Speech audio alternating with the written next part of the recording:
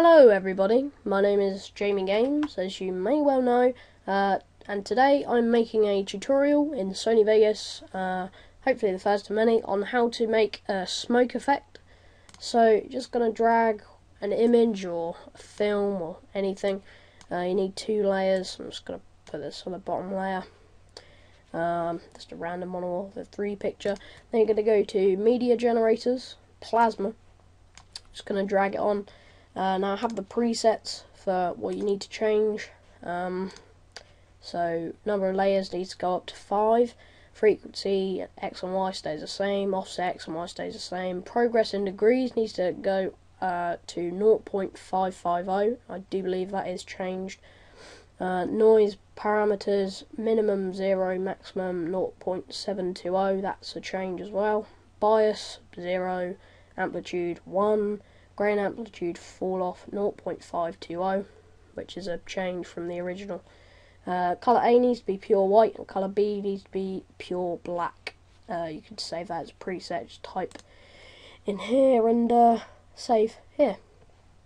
So now you've got that, you're going to want to change the opacity to, see it's like 100 at the moment, just drag it down to about 50, and then you're going to go to event pan crop. You're going to right click on the whole thing, match output aspect, and then you're going to drag it from a corner so it's kind of in the middle, kind of like that, and then you're going to drag it sideways. It should only let you go sideways when you got this here, and then you're going to drag this little thing here. I'm just going to put it there. And then you're just going to drag it straight back, roughly to the middle. You can also save this as a preset. I'm going to save it now. Smoke movement effect preset. Okay, right. So I'm going to save that, close it, and this is what it should look like.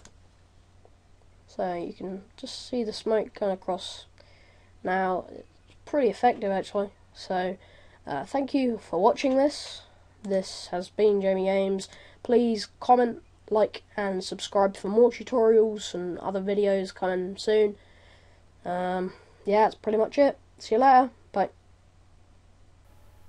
Hello. So, if you're still watching after that tutorial made by me, this is just to say thank you to Danny Eddy, and the stuff on the screen is basically the tutorial in 720p rendered out, so you can see what it's actually like.